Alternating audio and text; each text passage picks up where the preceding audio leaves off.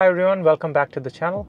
Today we are looking into the Tesla's infotainment system before the big new update rolls out to Tesla Model 3s, and let's take a look at what makes this Tesla infotainment system so special. First off, I have to say I really like the current interface. It's user-friendly and very functional. However, I've heard the new update is going to be incredibly futuristic, which is the coolest thing about owning a Tesla. Each update makes the car feel new. So recently Tesla added this new feature of search, which is quite handy, and you can literally search any settings which you want to go from here. Let's look at the control center. In the controls menu, you'll find quick actions for things like adjusting the lights, folding mirrors, and unlocking child doors, all from convenience of the screen. Plus, you can secure your glove box with a lock code, and this just allows you extra security when it comes to storing stuff in the glove box. The next bit is controlling the wipers. I usually keep my wipers on auto. There have been reports of issues with these settings. For me, it's worked fine, and if not, you can always change the settings depending on your needs.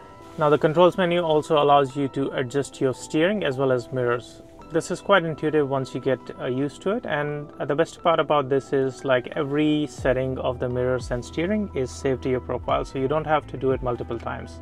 You set it once, you save it to your profile, as you can see down there, and you would be able to just restore it whenever you need to store the settings back to your default settings which are saved to your profile, which is great. Same goes with steering. Just by moving the stalk up and down, the steering moves as shown there, which is quite intuitive and good. The next bit is recording. This is the dash cam footage, which means you can click on this button to save the last 10 minutes of the recording from throughout the car's cameras. And this is Sentry mode, so you can turn the Sentry mode on and off from this button from this menu. The last one is the brightness of the screen, so you would be able to switch it manually if you want to. I keep it on auto, works fine for me. The other option that you have on this screen is an option to see a Bluetooth icon, which means your car does have a working Bluetooth and what the car is connected to. LTE shows that the current connection is catching the LTE signal and any notification that you have, and this is, I think, common with every screen. So Control Center is designed to actually allow you to quick access multiple settings which you most often use. And the next bit is pedals and charging. So these are my current settings, and depending on who's driving with me in the car, I adjust the acceleration. If someone else is in the car, I usually keep it on chill, which just makes the car drive a bit more smoothly, and otherwise I just keep it on standard.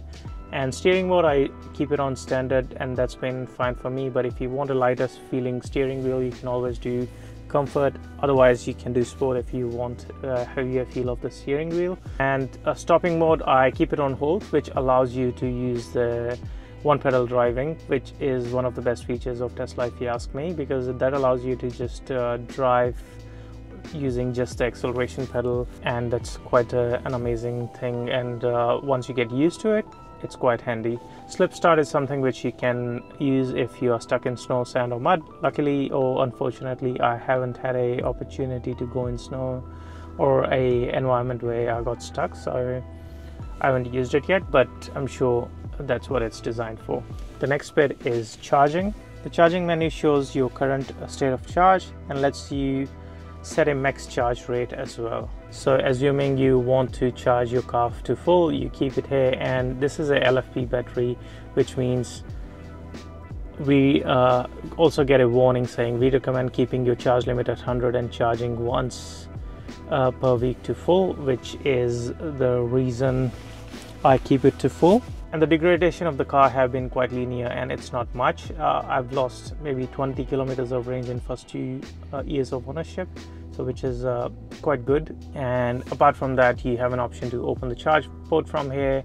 You can schedule charging time. So as you can see, if you want to charge your car at a off-peak hour, or if you want to set a timer that start the charging at 6 a.m. when the sun is out and you want to use your solar, that's the way to do it.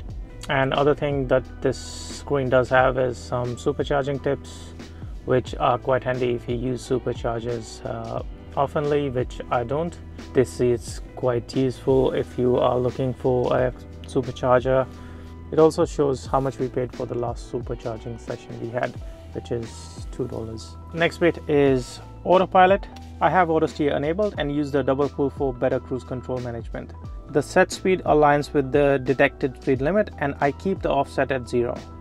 For speed limit warnings, I prefer just a digital notification without any chimes because that seems to work for me. Safety is a key and I keep forward collision warning on medium and lane departure avoidance on assist. Emergency lane departure avoidance is on, which is crucial for unexpected lane drifts. Along with the other things I've kept on the obstacle away acceleration, which allows the car to accelerate or brake if needed, just to avoid any obstacle or collision. The other thing is a traffic aware cruise control chime. I believe this is when you switch on the traffic aware cruise control, it gives you a tone or a different notification which allows you to understand that the system's engaged. And the last one is green traffic light chime, which means whenever you stopped at a red light and if the light turns green, your car will let you know that the car's meant to be moving. The next bit is the locks. In the lock menu, you can add keys, enable walk away to door lock and manage child locks. And I like walk away door lock, which allows you to just walk away with your car key in your pocket or your phone in your pocket and the car locks itself. I do have the lock confirmation sound, as well as I enable the close window on lock option, which makes the windows go up and roll up if you forgot to do them. As soon as the car locks, the windows turn up as well. The next section is lights. This light section has main option of auto high beam and headlights after exit, which allows the car lights to be on after you exit the vehicle, which is helpful for navigating to your door if you parked in a dark driveway. Dome lights, I keep it on auto most of the times, but if you're sitting in the car and as soon as you park, dome lights can turn on and you might want to turn them off manually, so you can do it from here. Steering wheel lights is most redundant light that I've seen ever on any vehicle, but this is still here, which is I think welcome addition because there's no other lights apart from this one in the entire Tesla interior, especially on the base model. The next bit is display settings. The display settings are on auto, but you can customize them on your preference. I keep the appearance on display settings on auto, which means as soon as it's dark outside, the car detects it and it turns your dark mode on, and vice versa. You can choose an option to reduce the blue light blur, which I don't like because it just dulls the screen a bit, and I don't drive my car enough or look at the screen enough for me to turn that on. But if you want to, you can do that. The brightness of the screen can be controlled from here, as well as we saw, there's an option to do it in controls as well. The next bit is automatic blind spot cameras, which is like as soon as you turn your indicators, you would see a camera feed, which is one of the most welcome changes I've seen after I owned the car. It was added via a software update. Screen clean mode allows you to turn on a black screen where you would be able to see that how many marks and smudges you have, which apparently I do have a lot, and it just allows you to clean it. Now this is a new option which was added as well, scroll wheel function, which means if you keep holding this button, and it allows you to scroll through multiple options without actually touching the screen. But I like to keep my option on acceleration mode because that's the one which I use the most. Now I've kept the language as well as voice recognition as English, and these options allow how you want to see your text as well as the time format. The energy consumption, you can do it from here, or just by clicking on here you can switch those options as well. Same goes with kilometers and miles. You can switch the temperature between degree Celsius and degree Fahrenheit from here as well. Tire pressure, and that's it for this menu. The next option is trip, where it shows your trip meter. You can actually see here an option which says shows in trip card, which is right here. So as you can see, you would be able to see current trip as well as since charge here. But if you want to add another one, you have to disable this, and you can do that. And you can add up to 4 cards on this quick menu. As you can see, I've been getting average of 127 watt hour per kilometer, which is quite good considering that the Tesla official claim is 136 watt-hour per kilometer. Navigation system now includes options to avoid tolls and ferries, and it offers a trip planner that suggests routes based on the real-time traffic. The next is safety and security. Sentry mode, dash cam features, and live camera view via mobile app are one of the best features of Tesla's robust security suite. I use dashcam autosave with on honk option enabled. That allows me to capture critical moments. If something happens near me, you just honk and the 10-minute clip is saved. You have an option to delete dashcams, format USB drive if you need to. And other options include automatic blind spot cameras, blind spot collision warning chime, allow mobile access, which means you would be able to see the cameras through here. Pin to drive, this is another security features which allows you to put a pin on your Tesla's driving mode, which means as soon as you turn on the Tesla and turn on the gears, it asks for a pin before it allows you to drive, which is quite cool and quite a good safety feature.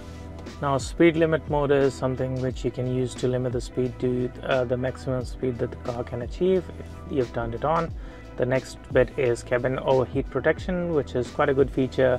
If you turn it on, it would allow your car to switch on the aircon if the temperature exceeds a certain limit, which allows your interior of the car to be protected. The next thing or options we have is security alarm, park assist chimes, gear chimes, and Joe mode. All these are chimes to let you know what the action have been performed, but Joe mode is something which I've turned on, which allows your car to reduce the volume of the chimes, and it just allows you to be a bit discreet, and especially if you have kids in the back, that's why we turn it on. The other thing is this option of safety allows you to switch off the car. And the next bit is service, where you would be able to see the car tire pressure as well as have access to owner manual. The owner manual will allow you to see and browse information about each and every aspect of the car. And this screen is also used for one more thing which is quite handy, which is the cleaning mode.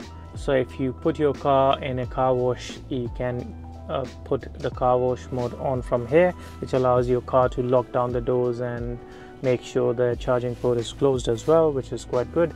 The other thing is this wiper service mode. The wiper service mode allows the car wiper to go up, and it allows you to then do the servicing of those wipers or just clean them in general. And you can factory reset your car from here as well. There are other things, which is calibration of your lights, which is, I believe, something which should be done by a trained professional. For example, if you do this headlight adjust, you would be able to see a warning saying headlights should only be adjusted by a trained service technician.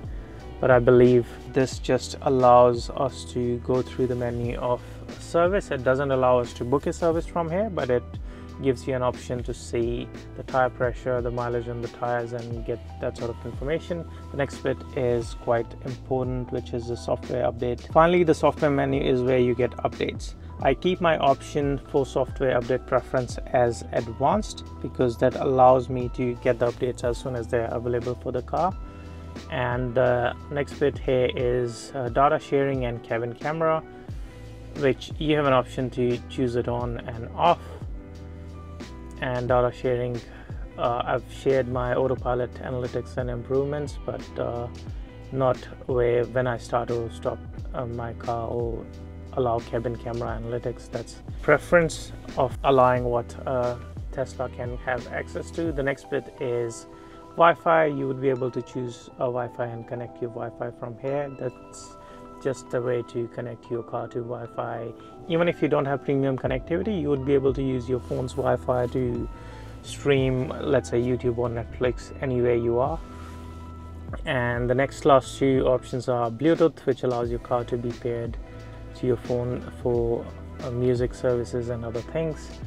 And the last is upgrade section, which currently only shows me to be able to get premium connectivity subscription. And I'm not too sure why it says swipe to subscribe. I already have it for the year. I think it should be grayed out or taken off if you already have premium connectivity.